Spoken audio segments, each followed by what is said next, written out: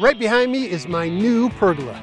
This is episode 2, and in this episode, I'm going to show you how I built the pergola with the joists, the rafters, and the sun shaders, and finish up all the hardscaping. Stay tuned so you don't miss a thing.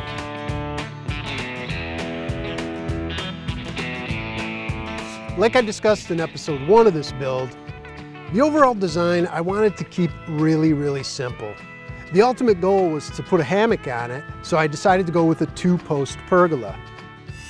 For overall aesthetics and look, I didn't really go by any particular design. I just sort of cut a couple different shapes and something I thought would look good and put them up there and went with it. And I'm really happy. It looks super cool and it sort of has a different look to it. I don't know what you'd call it, but it's me. For hardware choices, I really like the look of the black hardware on pergolas, and it was super easy to find. I got it at the local store, and it worked out great. It's not too bad cost-wise, but it really makes a huge impact, so I'm glad I did it. Now, I built this whole area out of pressure-treated wood. I did that for longevity, and ultimately, next year after it's had a good long time to dry out, I'm gonna go ahead and paint it or put a stain on it and probably tint it brown.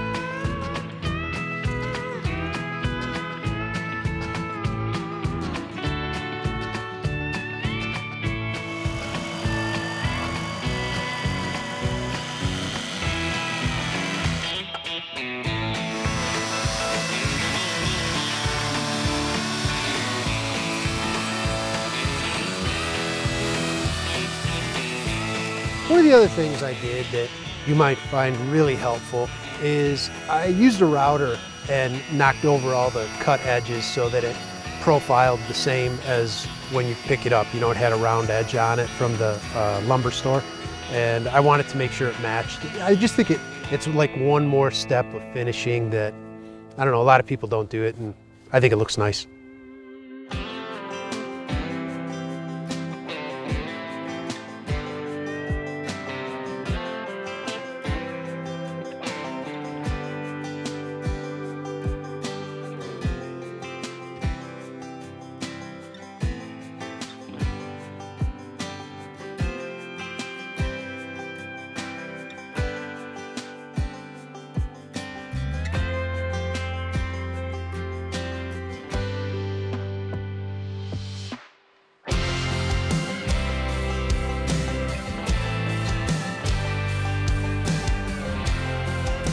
Now, for the top shaders, what I did was I took 2x8s and some 2x6s. I actually ripped them down, and they're 2.5 inches wide by 1.5 inches. And then I also cut an 8-degree bevel on one side of it. I've got on this forward-facing side, they're all slanted in this way towards the center, and then on the opposite side, they are also slanted in this way towards the center. So when you look at it from the sides, you just see a little bit of an angle on them. And I did that just mostly for aesthetics. I don't think it really does anything functionally as far as sunshade goes, but looks pretty neat.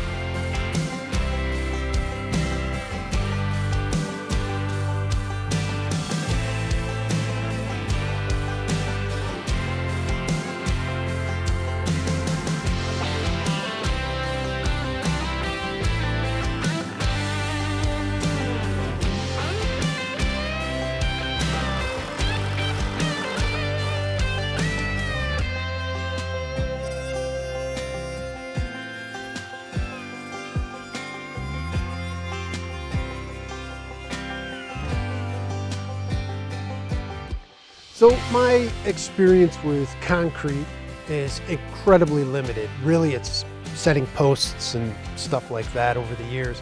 So I used quite a bit of concrete in this project because obviously the posts have tons of concrete in them.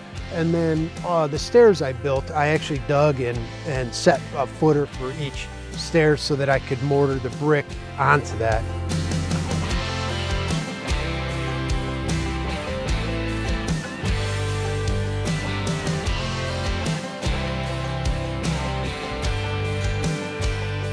I had never done mortar work before either, so that was pretty interesting.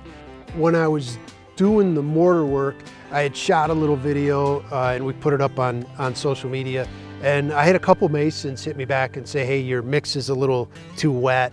And one guy I talked to a little bit, and he gave me a lot of tips. One thing he said that I wanted more of a peanut butter type consistency. And that helped a lot. So I always made sure to, slowly mix up the mortar. And I bought one of those like plastic mortar tubs, which at the time I was like, do I really need this? I've got a wheelbarrow. But I'm so glad I did, because I used it all the time, and it was so helpful because I could actually quickly move it fore and aft. And, probably the hardest thing was just trying to get, a third of the bag in there and not the whole bag.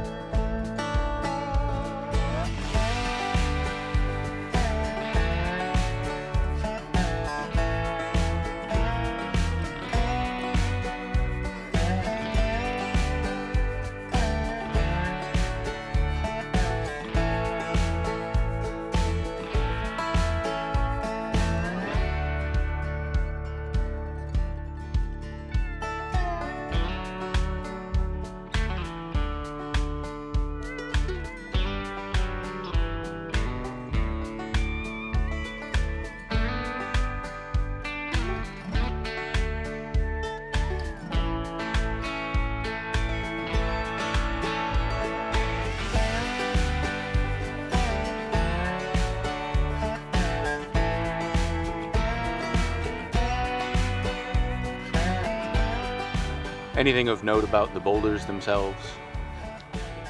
Nah, I mean, some of them are heavy.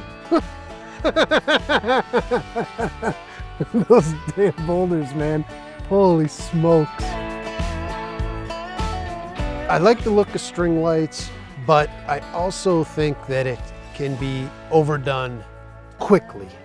I know this from experience because at one point in time, I had a yard that looked like a nightclub. I went a little too crazy with the light fixtures, the string lights. So this time around, I was a little more judicious about string lights and incorporated low voltage LEDs. One of the hardest things I'm having right now is I've got uplighting on the pergola, which looks killer at night, but you get hit in the eyes with it every once in a while. So I've been really playing around with positioning and trying to minimize that as much as possible. I'll figure it out eventually.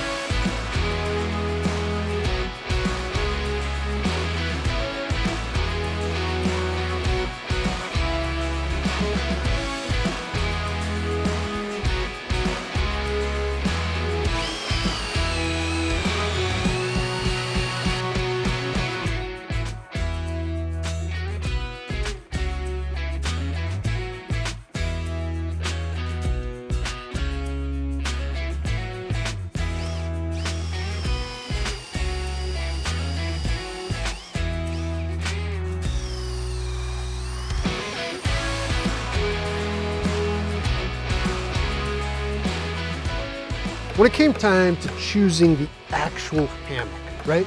The most important thing in this whole build, the hammock. I didn't want one of those new fancy ones with the canvas on it, built-in pillows and all that stuff. I wanted traditional, knot style, ropes, low maintenance. And it comes with a pillow, which is pretty killer. At first I was like, who wants a pillow with their hammock? But I gotta tell you, I was using it last night watching football. It was fantastic.